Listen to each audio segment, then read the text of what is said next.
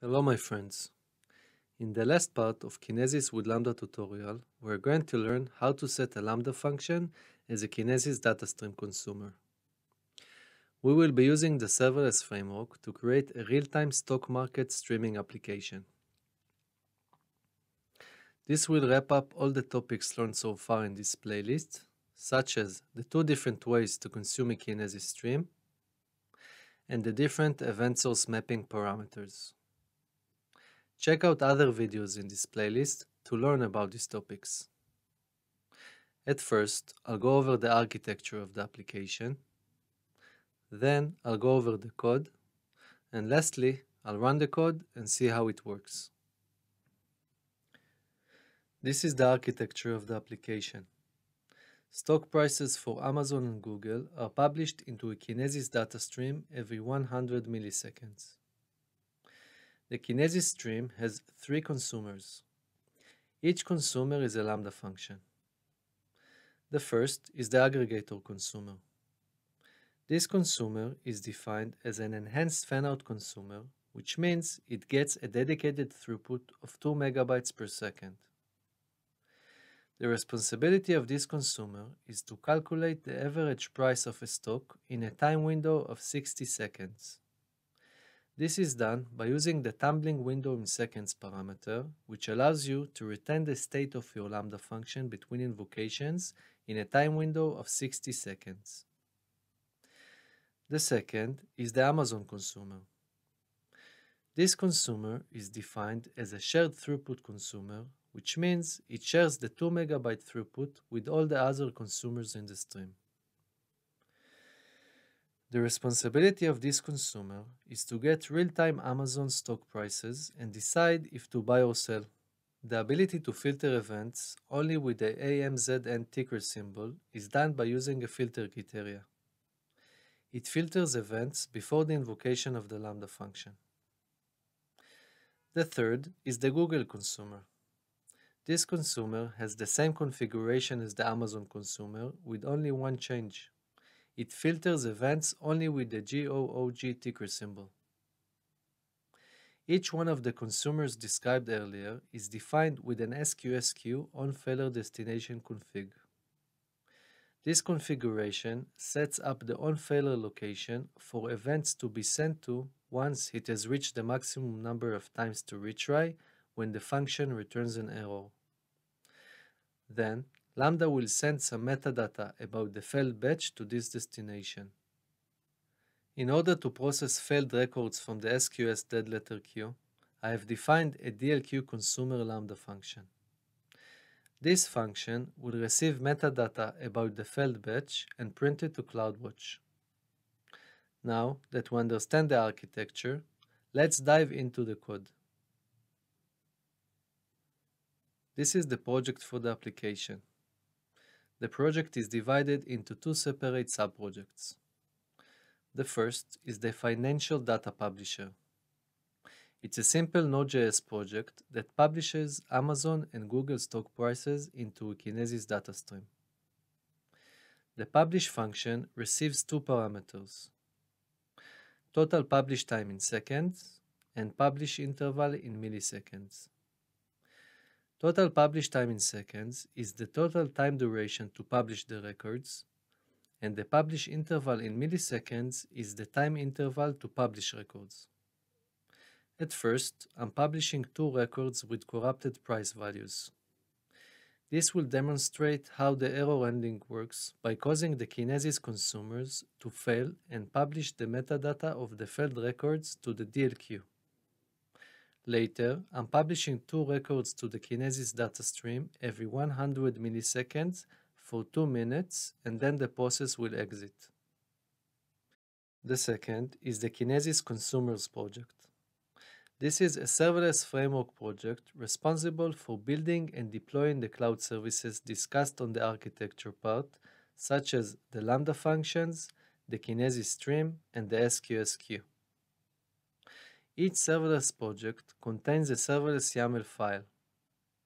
This file is the main configuration file, and its responsibility is to define the different serverless components and the relation between them. The serverless YAML is divided into several sections. The first section is the provider. This section defines general settings for our Lambda functions. The runtime is Node.js 14, Lambda memory size is 256 megabytes, Lambda timeout is 3 seconds, and the region is EU West 1. The second section is the functions. This is where we define our Lambda functions. Each function has a handler property. This property points to the file containing the code you want to run in your function. The events property holds a list of triggers for your Lambda function. Each one of the Kinesis consumers is triggered by a stream event of type Kinesis. You need to supply the stream ARN. This can be done using the CloudFormation intrinsic function. The DLQ consumer is triggered by a SQS event. You need to supply the SQS ARN. This can be done by using the CloudFormation intrinsic function. It's important to mention that the serverless framework automatically creates an IAM role for your Lambda function based on the events property. For example, a Lambda that consumes a Kinesis stream is created with a role with all the needed permissions to read from the stream. Once defining an event for your Lambda function, you can also set the event source mapping parameters according to your requirements. The third section is the resources. This is where you can define the infrastructure resources you need and easily deploy them. What goes in this resources property is raw CloudFormation template syntax. As you can see, I've created two resources. The first resource is a Kinesis data stream named DemoStream. I use a reference variable to reference the CloudFormation definition of this resource. You can explicitly define the resource's definition on the serverless YAML file, but it's much more elegant to do it this way. Stream name is DemoStream, retention period is 24 hours, and we have one shard. The second resource is an SQS queue named deadletterQ. Before going over each one of the Lambda functions, I want to talk about a useful package I use in each one of the Lambda functions. It's called MIDI. MIDI is a very simple middleware engine that allows you to simplify your AWS Lambda code when using Node.js. In addition to the MIDI core library, I'm also using the MIDI event normalizer. This middleware parses and normalizes AWS events.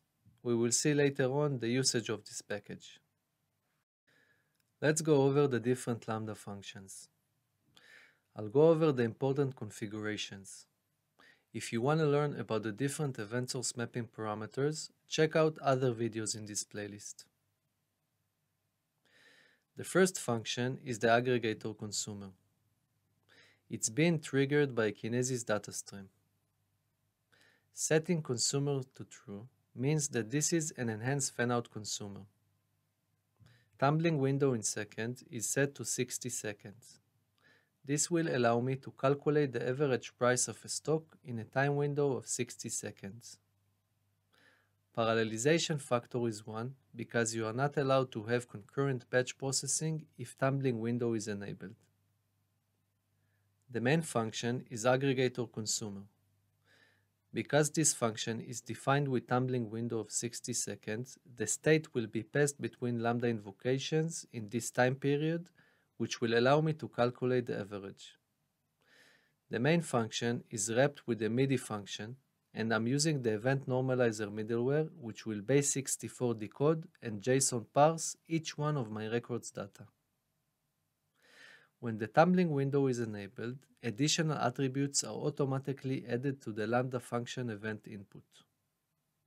If isFinalInvoke for window is set to true, then it's the last invocation for the tumbling window, and I call the processFinalResult function.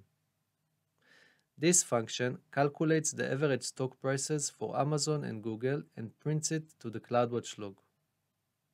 In case isWindow terminated early is set to true, then it means that the state object exceeds the maximum size of 1 megabyte, and again I'm calling the process final result method. Otherwise, I'm calling the aggregate method. This method creates a state object in case it's the first invocation in this tumbling window. Otherwise, it uses the existing state object and sums the total price of a stock and increase the records counter. I use those two fields on the process final result to calculate the average. Eventually, the function returns the state object to be passed between Lambda invocations in a specific tumbling window, and I'm also returning an empty batch item failures list to indicate that the batch completed successfully.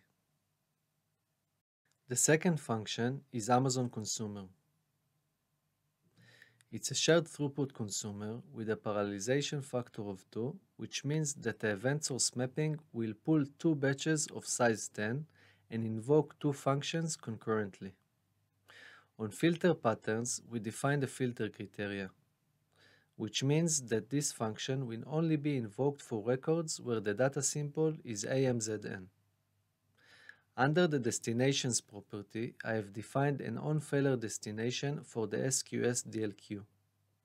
This configuration is defined on all three Kinesis consumers.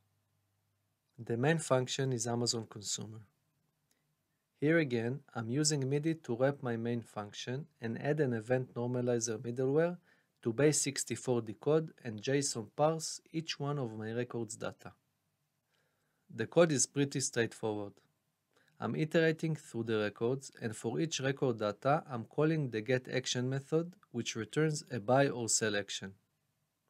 GetAction is not doing too much other than returning a random action.